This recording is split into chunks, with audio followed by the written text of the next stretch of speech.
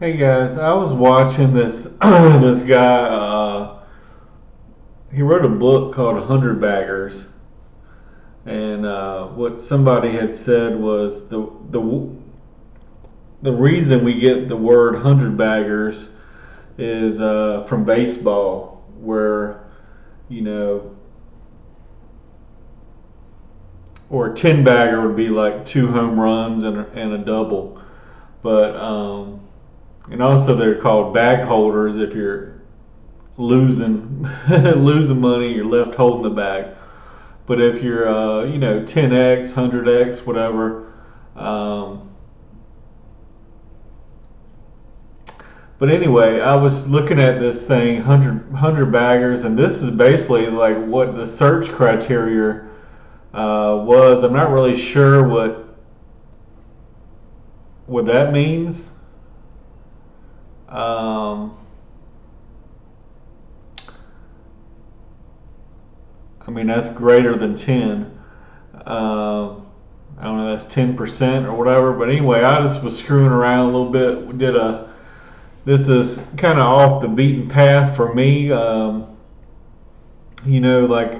DAC, for example, I bought that as a value play and it 30x and it could even go higher. I don't know. Because it's at 66 now and 30x would have been up to 100, and it got to 100, but now it's back on the way down. But I got that through value investing, not by looking for quote quote growth.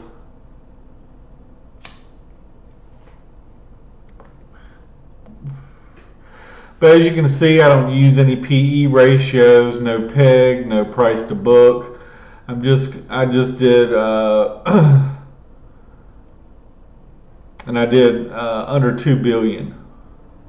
And maybe I could even go micro, but I did over 40% inside ownership, debt equity. This thing said less than 0.65. I did 0.7. Return on equity. Here it says return on equity should be 10% or more. I did 15. Sales growth, I just did positive, and net profit margin, I put 15%. And I looked at this one. The stock's only $1.80 some, and has a very good dividend yield. But the sales and stuff doesn't seem to be there. But when I was looking at these, I really don't like China. I want to stay away from China. So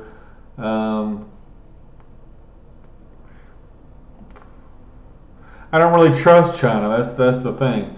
I don't trust their information. But this one right here looked interesting to me, and I looked it up, and the P/E ratio is kind of high at 22. The earnings is okay at 1. Ideally, if I'm looking for something that's going to grow, I really don't want them paying a dividend because I really want them investing the money into the company. And this looks like a really high dividend. The earnings are only $1 and $1.04, and they're paying $1.45 in dividends. But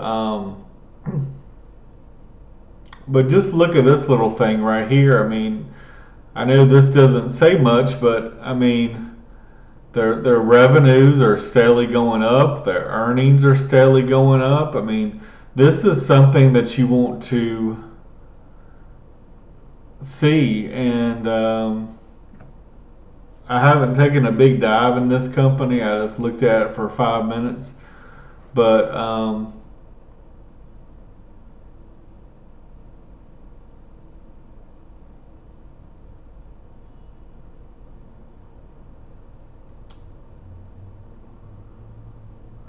like this one, revenue up 29% with record cash generation.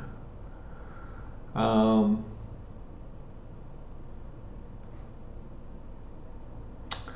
as you can see, it hasn't been around very long, 2001, and it's gone down a little, so the range doesn't fluctuate that much, 20 to 29.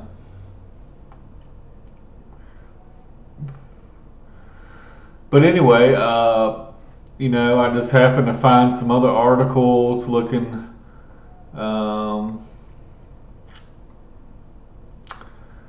Hidden gems, tremendous upside, sell Nvidia and AI, and then it said this company, which I can't even buy that on M1 Finance. I guess it's too small, or I don't know. But this one I could. So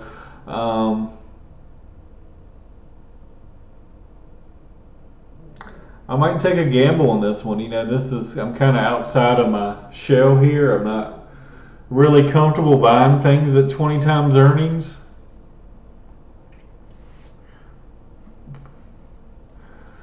But this company is very small. It's 700 million. So if you're looking for companies that, I don't know where this thing's going to be in 20 years. Maybe it's going to be a $5 billion company. Maybe it's going to be $10 billion. But I don't know. Maybe it'll go bust. But I just happened to find this guy. Let me give him a like. It says stock compounder Brad Califf. But I guess he's on Chris Meyer's portfolio. And this is his portfolio. I guess as far as it's interesting, they got dominoes up here.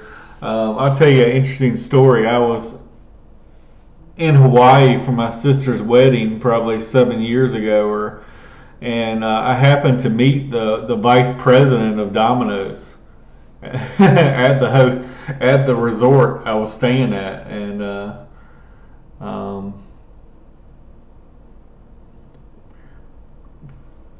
she was kind of sloshed, but it wasn't like she was like a regional manager or something. She was the VP of Domino's. But looks like this company right here has already gone up 50x in 8 years. I guess that's what this means, that this one has gone up 13 times, this one's gone up 10 times, 4 times, 14 times. Yeah, in order to find the 100 baggers, you gotta hold it for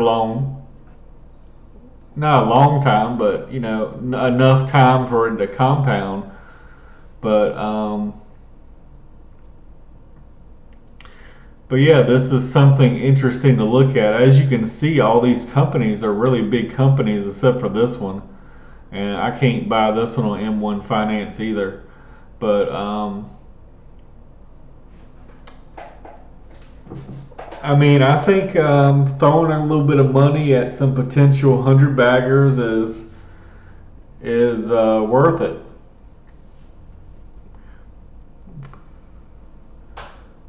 Why? Because you only need to be right in 1 out of 100. So you could be wrong on 99 and lose money, and they all go to zero. And the one that does go up 100 bag, you basically get your money back.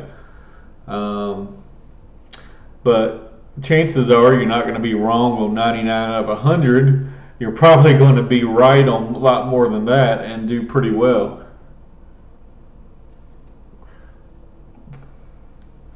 So I know this is a value and dividend focused channel, but 100 baggers really interest me, and if you can find the next Google, the next Microsoft, the next Amazon, and the next Coca-Cola, I did find something interesting when I was watching a guy walk around the Philippines as he was saying that RC Cola was very big there. But Anyway, this is just a list of, he's got 6 large cap, 2 mid caps, and 2 small caps. And I'm sure his portfolio was a lot bigger than this. This is just what this guy has been able to find out. But I was watching this guy's video on it was his analyst of the book, and here's a picture of the here's a picture of the book, 100 Bagger by Chris Meyer, and but I think like Dollar Tree was 100 Bagger. Zero. People friendly. Bug deadly. But anyway, this was another one I was looking at.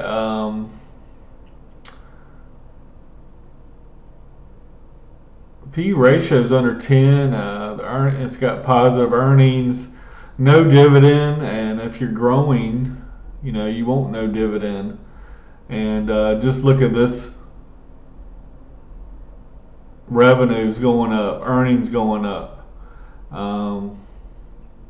Although ideally, I would like to see this higher. The earnings 2 years ago were actually higher than the earnings in the last 2 years. But I didn't buy this one. But I was planning on throwing a couple bucks at this and see what happens. And maybe hold it for a 15, 20 years and see what happens. But I really like when you see things like this. That's what you want to see. You want to see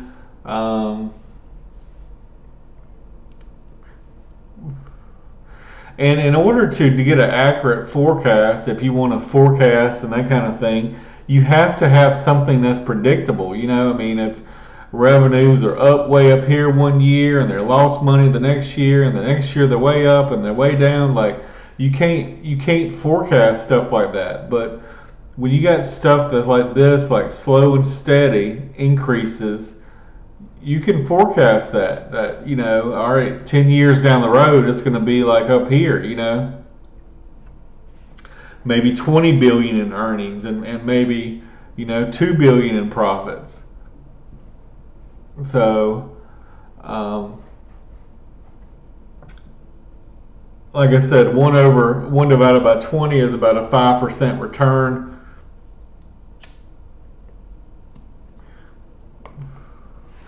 So, normally I don't like anything over PE.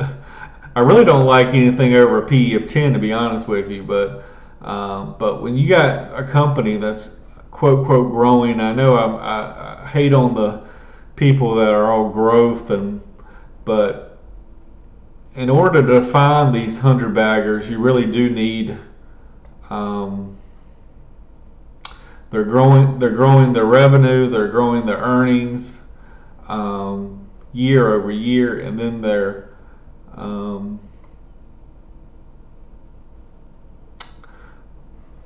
but anyway, yeah, I'm going to take a stab at this one and see what happens, and I might get my ass kicked, and that's okay, but I really like the way this looks. I like the articles. I like that they got 40% ownership in the business.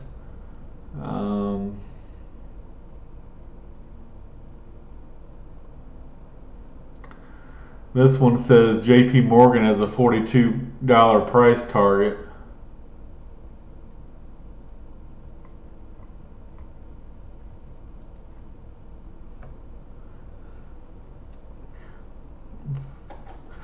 But you need some stocks that you're gonna buy and hold forever. You need some that are just income, that are monthly or quarterly income dividends, and I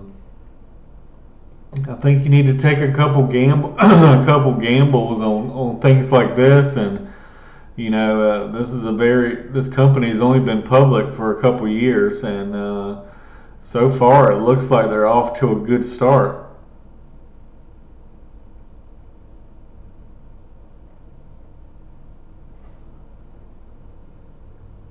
But as you can see, the market cap is only 700 million, and their profit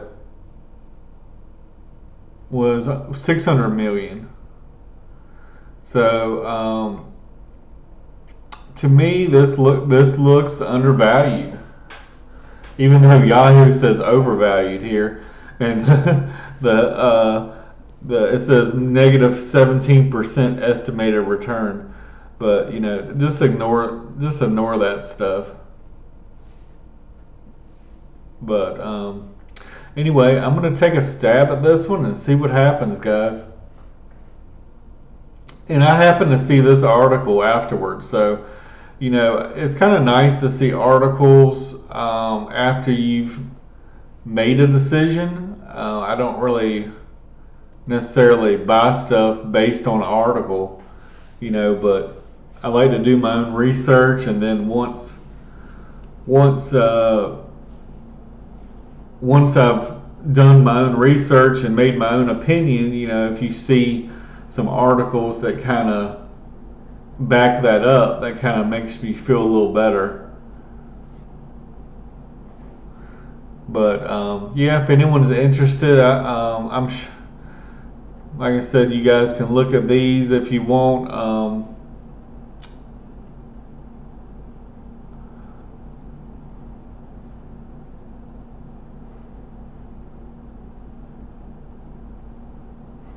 But of course, if you buy at this, you've missed out on 10x. But maybe down the road, maybe you still have a chance at 100x. I don't know.